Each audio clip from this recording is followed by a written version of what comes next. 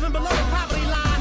You know, the pitch rock, pitch glocks, flip cop, but a black leader sit watch and blame that shit on hip hop. This hot's about to happen. He's Timothy Taylor and he's about to do it again. Flow with East Beast like wind. MCs don't got nothing for him. Whatever you need, I got that. You better believe I had that. Drop down and get jiggle on, shout it, that. This here rap thing's a hobby. I do it a little too good. Whatever your name, you bore me. You corny, your hood, because I'm top. The hereafter represents a movement of activists and artists who are continually on a daily basis attempting to change the society in which we live in for the better. In other words, we are taking up the task of inventing the future for us. Ultimately, at the end of the day, they want love, but they're not tapping into the correct source for that love. So they're getting a false sense of power. Again, you don't have power if you don't have knowledge of self. You understand? So if they define sexiness as a woman in a video simply dressed or skimpily dressed, and they define a sexy dude, like check it out, videos and it's the beach, and you got sisters in bikinis and dudes on the beach with Timberlands and North Face. It's hot in here. I would think so. I would think so, man. I got like 9 coats on. So. We're dealing with a beast that doesn't respect any law. You know, that's what we're obviously dealing with, because we see the atrocities that's being committed against indigenous and, you know, third world people, as they call them, all over the country, all over the planet. It's happening everywhere. These dudes don't have no respect for law. What you believe as far as your religious view, you know what I mean, or whatever you want to call it, you know, regardless to what that is, you know, the common denominator is we're here in this place. You know, we're here in this place, and we're oppressed together. You know, at the end of the day, we got to understand the function of religion. We have to understand the function of cultural concepts. We have to understand the function of mythology. You know, I'm not a myth buster. You know, I spent a lot of time as a youth trying to determine what was real or what was false within a mythology. You know, I'm not a myth buster. If your mythology is sustaining and preserving your group, so be it. If your mythology is not sustaining and preserving your group, discard it. Because the function of a mythology is to sustain and preserve the people that adhere to that mythology. Like I say all the time, white supremacy is a mythology. But the people that are benefiting from that mythology don't care if it's not the truth or not. They don't care. They believe it because it's sustaining them. It's benefiting them to do so. That's the purpose and function of a mythology. You know, you go all around the world. Every ethnicity on this planet has their own mythology. You know, they have their mythologies, and those mythologies are designed to sustain them. Every life-sustaining institution in their countries and amongst their people and nations that they develop are for their sustenance and survival, and they're rooted in that mythology. That's why we can't prosper in this particular environment, because the life-sustaining institutions are based on a mythology designed to sustain white people. And it's called white supremacy. That's where we get the term white privilege from. Every institution in this country has white privilege at its root. So it's going to be hard for you to collectively rise in this type of environment unless you start building your own ethnicity. You know, when you develop some ethnic solidarity along cultural lines, you know, then you'll start to see yourself prosper. You know, and they wonder why the African-centered schools turn out children with on such a high academic level, you know, because they're tapping into a solidarity that has been, you know, basically mangled and discarded, you know, but that's your superpower.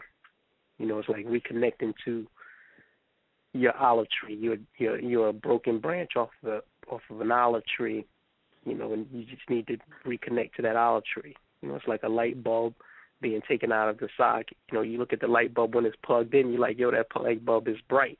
But if you screw that light bulb out of its source of power, that light bulb is meaningless. You know, and it doesn't matter how many watts the light bulb is. It can be a 25-watt light bulb or a 100-watt light bulb. but it's nothing if it's disconnected from its source of power.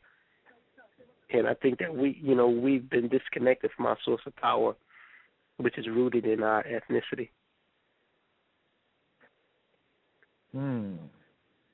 Yes, indeed. One of your famous and wonderful quotes, it's no longer smart to be dumb. So dealing with the cultivation and building back to our greatness, expand on the importance and the science of the Intelligent Seeds program, was. Intelligent Seeds, is a program that was started by Sister Stacy Muhammad and myself. We started it to teach urban youth, black youth in general, how to document and tell their own story. It's like, controlling. We're trying to show them how to control people's perception of them, how to present their side of every story. So what's happening is the youth, it's like they're getting a full course and study in their environment, and they're learning all types of things. I mean, terms like environmental racism, something that you wouldn't even think that most of the urban youth be like, what is that? You might have heard of racism, but environmental racism, how, your environment is intentionally polluted with toxins that slow you mentally, that impede you academically, like lead, manganese, chromium 6, all types of heavy metals that are that our communities are inundated with.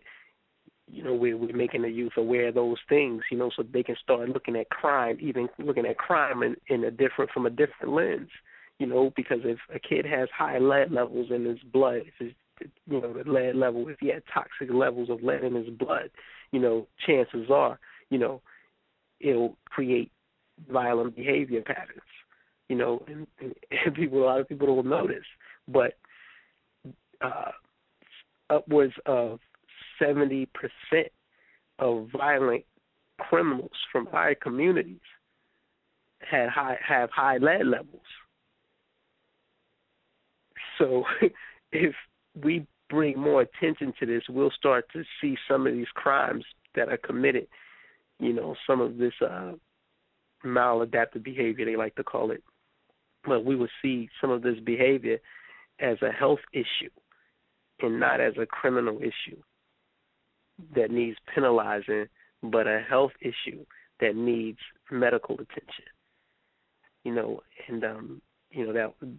That would help a lot. But today it's like, they're just locking kids up, throwing away the key. I mean, your kid is in school, your kid is like, up and, just not with the slow curriculum.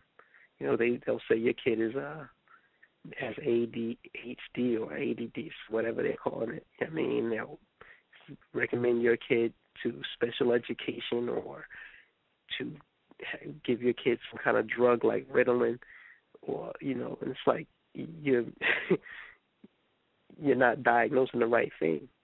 We're living in the communities where most of the homes were built before 1978, when the piping was lead and the paint on the walls was lead.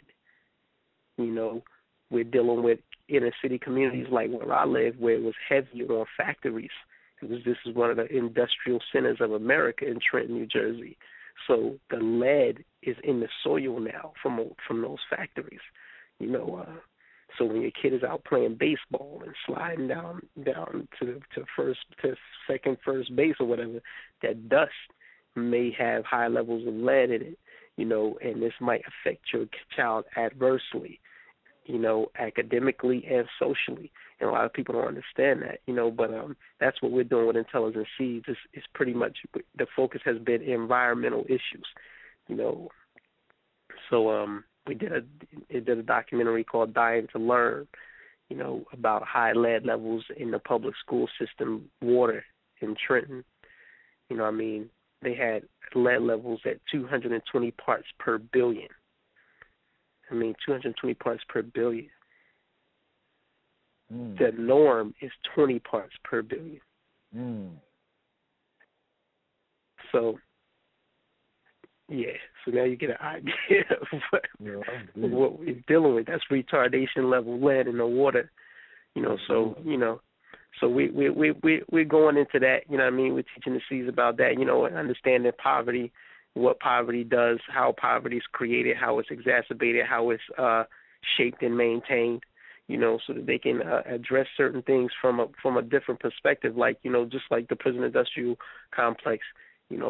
Teaching them about that system and what it's about, what it's predicated on, and why these communities are targeted by law enforcement. So they're learning at the same time that they're being equipped with a life-sustaining skill that they can go off and have a career in. So Indeed. Like you said, 85% of the people don't even have a clue on what's going on. They just going with the flow. And I like the verbiage that you use as far as crimes. A lot of these things perpetuated against black people are indeed crimes. I don't really see the people really understanding the totality and the atrocity of things that have came upon us, all the way from, like you're saying, the high lead levels, all the way from the communities being positioned in high voltage power line areas, all the way from, people not being educated on canned goods and the type of effect you can have from eating preserved foods over a period of time, the brain damage that aluminum foil causes. I could go on, and the list goes on of the numerous things that's hidden in plain sight, just right there in front of us. And it's to the point now where the people must be educated. What's the time frame that you're looking at as far as that upcoming book that you write in the 3/5 of an MC, The Manufacturing of a Dumbed Down Rapper? I'm trying to get that out this spring. Well, spring 2011. Okay. And I see the fact that you never compromised your music, not since day one. You always came out with intelligent music, very informative.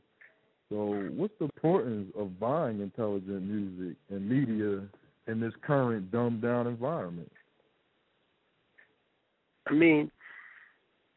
It's like we used to call Public Enemy. The CNN of black culture. Hip hop is that. That's what hip hop is for me. That's what hip hop has been for me. It's like you going to school every day and they teaching you, that everything begins with Aristotle, Plato, and Socrates. And Europeans, and then some brothers like the X-Clan come in and say, yo, hold up. I am an African. I don't wear Greek. I must have been reminded of a legendary thief who tried to make Greece in comparison to Egypt, but they got gypped in their minds when he quit. And then when you do the research on what he said, you realize that it was actual fact. Hip-hop was one of those things that we're doing with Intelligent C's, giving the other side of the story.